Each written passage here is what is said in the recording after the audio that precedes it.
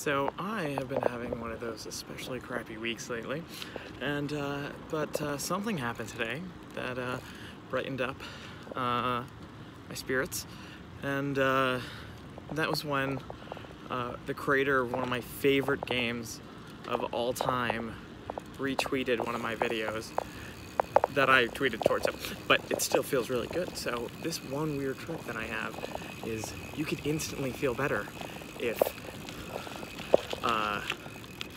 somebody retweets you instantly. Actually, I'm feeling just a little better. That's good. It's just nice. It's nice of him to do that. And I think it's important to reach out to those who have created things that you like that may not be,